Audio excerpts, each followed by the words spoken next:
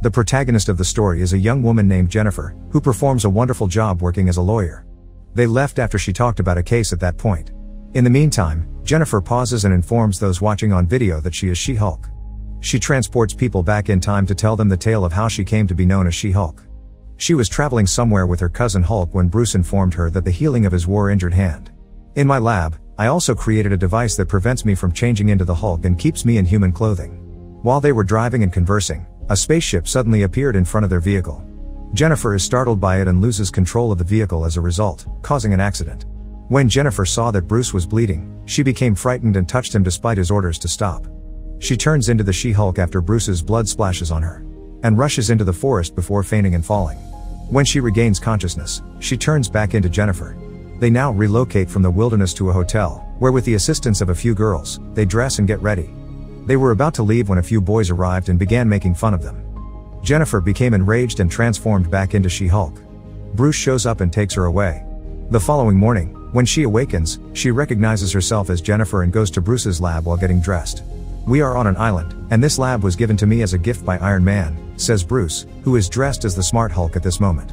"I spent many years learning how to control my Hulk attire, but right now all of my focus is on your training." Jennifer is determined to return to her former self at all costs, but Bruce is unable to help her. He had been living with this Hulk disguise for years. He advises her that in order to control her transformation into the Hulk, she must first learn to control her wrath.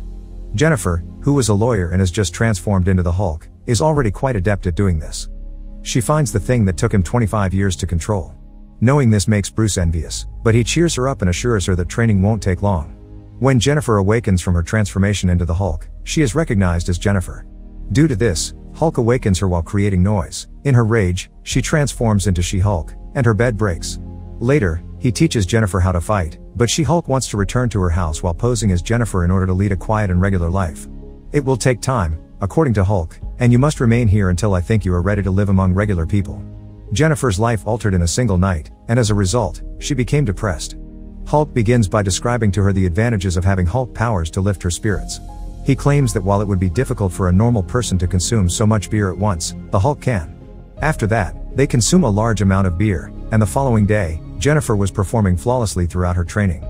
Every time she wishes, she transforms into Jennifer and dons Hulk's costume, although Hulk takes years to accomplish this. We may conclude that Hulk's years of training have benefited Jennifer since, without Hulk, she would have had to put in a lot more effort. She was sick of being here and longs for her old life. Bruce was trying to make her understand, but they soon began arguing. Now that the Hulk and the She-Hulk have beautiful costumes, it is clear that they were in fierce competition with one another. Both the island and the beloved bar of Hulk are destroyed. Then, when She-Hulk is at ease, he asks her to fix his bar. Once it is fixed, She-Hulk lets Jennifer return. After presenting this story, Jennifer is once more shown in the following scene, moving to the court to argue her case.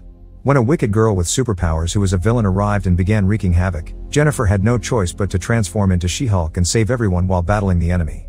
She quickly gains notoriety when everyone learns about her Hulk costume. Even the news reported on her and how she turned into the She-Hulk to save everyone. Jennifer wasn't interested in anything because she doesn't want to become famous or a superhero. She continued to enjoy her prior modest life. She thinks that since superheroes labor hard and accomplish good deeds for no pay, their lives must be difficult. She then makes her way to the party that her friends had planned after she won the case and transformed into She-Hulk. Everyone was content when Jennifer's boss showed up and told them to change into Jennifer's She-Hulk attire because he needed to speak with them. Jennifer does this, which causes her to become unbalanced and fall. She was inebriated and failed to identify it in the Hulk's attire. Her boss claims that you have won the case, but the public believes you did it because you transformed into She-Hulk. They decided in your favor and this matter was concluded because you saved the judge's life. I am firing you because this is bad for our business. Jennifer is shocked to hear this, but she controls her shock and begins looking for a new career. She found this challenging because no one would hire a She-Hulk. She was sitting there feeling let down when her folks sent her a note. They call her tonight at dinner, and she is sitting with her father and lighting herself because her life has altered recently. She also claims that I wished I had left Bruce to pass away that day. Perhaps then, everything would have been alright and I wouldn't have to go through all of this. After receiving support from her father, Jennifer decides to confront the issues with fresh optimism. Jennifer was in a pub when the executive of the business she was suing showed there. He invites Jennifer to his office and offers her a job. As she gets there, she learns that a new department is being established where she would have to deal with cases of superhuman individuals. These people are known as superhumans, and her profession requires her to wear the Hulk costume constantly. Jennifer remarks, seeing in the camera, Why do I constantly have to accomplish the duty that I don't want to? Although we feel awful for Jennifer, we also find her predicament amusing. She was informed that the case for Abomination, a fierce foe of Hulk, would be her first. He even attempted to murder Hulk and he was vanquished and imprisoned by the Hulk, but his sentence is now up. When he is released, there will be a lot of uproar, therefore Jennifer's boss urges her to defend his case in court to establish his innocence. Although Jennifer was reluctant to meet the Abomination because of Bruce, her boss insisted that she do so. Jennifer visits Abomination in jail, and Abomination doesn't give himself a chance to show his innocence. He explains to Jennifer that he was a regular person who wanted to aid those with abilities, but due to a government experiment, he turned into an evil villain and Hulk became into a hero. Now that I've transformed, I want to live a quiet life. To do this, I need your assistance. After leaving while requesting some time to reflect, Jennifer makes a call to Hulk when she gets home and, after telling him everything, requests his permission to continue working on this case. The Hulk concurs because he believes that Abomination has changed for the better. Hearing this makes Jennifer feel fantastic. Jennifer phones her supervisor and tells him she is excited to start working on this case. As she watches TV after being instructed to do so by her boss, she notices that Abomination has escaped from prison and is engaged in combat. When Jennifer saw that he hadn't changed and was merely acting for her amusement, she moved angrily to confront Abomination, who had been detained once more. Jennifer gets upset with him and tells him, "You lied to me and acted in front of me," but he claims that the chief, Wong, is a magician, and that is who forced him to do it. Jennifer contacts a friend to find out about Wong, and when she learns that he once worked in a library, she moves to meet Wong right away to find out why he asked Abomination to fight. According to reports about Jennifer, she is defending the wrong man and standing by him in court. Abomination, which poses a threat to the entire globe. Jennifer begins processing her case before Wong shows up and declares that Abomination is correct. "Actually, I trained as a magician, therefore I brought Abomination to the club to test out my abilities. I fight him so I can control my abilities." She-Hulk warns Wong that because of this deed, Abomination won't be granted bail. However, if you claim in court that he is innocent and was only detained because of fighting, he might be released. After hearing this, Wong agrees and Abomination's case begins. The judges were on Abomination's side when he said, "Now I can control my Abomination get up." Even though he was in jail, he transforms into Abomination and shows them. Given this, the courts allow him bail but order him not to dress like the Abomination ever again. When Jennifer made her public debut after winning the lawsuit, the media wasn't kind to her. People were praising and criticizing her. One of Jennifer's old pals brings a complaint against his friend to the superhuman's office, claiming that because his friend is an elf, he isn't a human but rather a different animal. "He tricked me, so I want to file a complaint against him." The following day, Jennifer assists her colleague in successfully arguing the elf's case. Then, after gathering the bravery, she finally appears on television and displays her She-Hulk costume to the public. Jennifer is attacked by a few people as she makes her way home at night, but she defends herself by transforming into the She-Hulk. In reality, they were attempting to inject her with a needle to draw blood. Afterward, Jennifer and her coworker are shown smiling and dancing as they celebrate their success.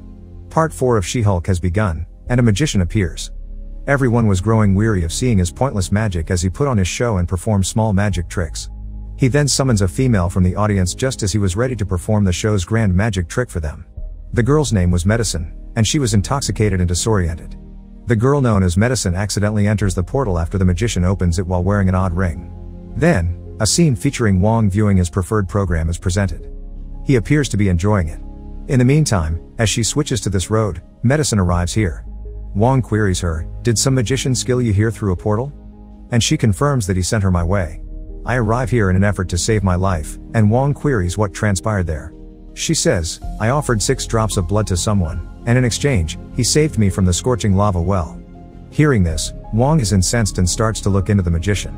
In the scene with her father, he brings a few cameras, firearms, and a shovel to defend her. He claims that 4 guys attacked you last night as a result, and that I felt concerned and had to take action to ensure your safety.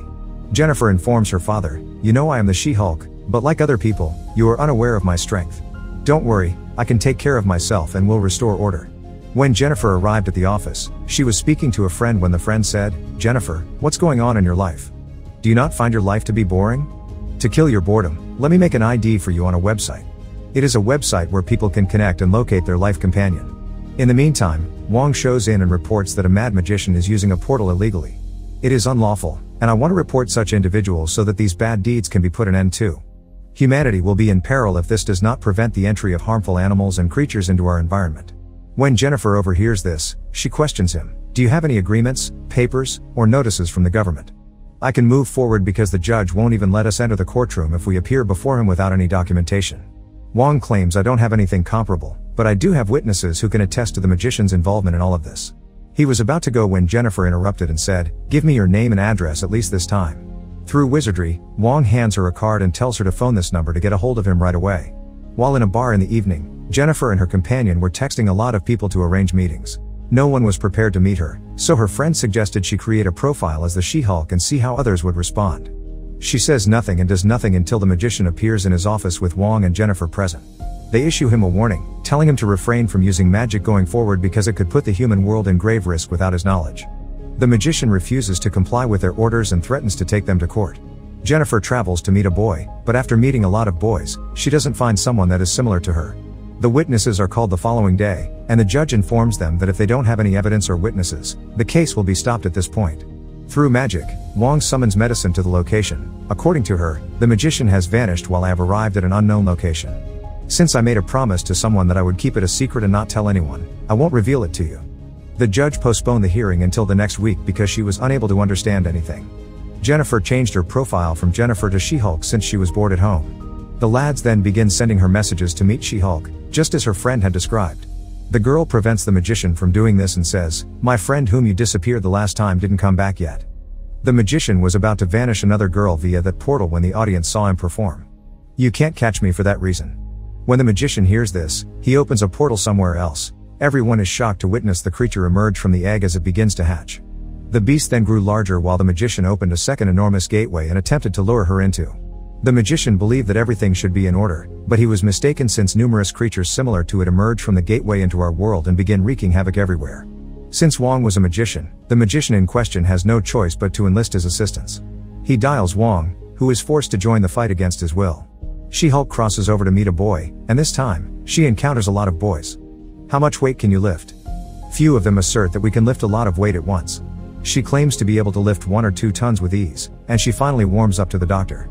He is taken home by She-Hulk, but before they can converse, Wong appears and tells Jennifer to hurry up and come with me because I need your help. Wong transports She-Hulk to the location where the creatures were wreaking havoc. Jennifer asks Wong what she needs to do as the animals continue to emerge from the portal one by one. Wong responds, I'll open another portal, and you have to toss them into another realm. The unique feature was that as they were annihilating the beast, its size grew. Wong creates a magical rope, wraps all the creatures in it, and casts them into the other realm. Then he closes the portal, and Jennifer arrives at her house to find the kid waiting for her. The youngster wonders, who is Jennifer? When he sees Jennifer in her actual attire the following morning, he then considers leaving because he only enjoyed She-Hulk there. In the meantime, a man knocks on her door to deliver a notice, which she opens to find was actually sent by a female. It was stated that I first settled on the name She-Hulk, thus this is who I am. With this name, I also have a registered profile. A case will be made against you since you stole my name. They were discussing various types of beers. As soon as the remaining episodes of the series become available, we will upload them, but until then, goodbye and thanks for watching. Click on another movie recap displayed on screen.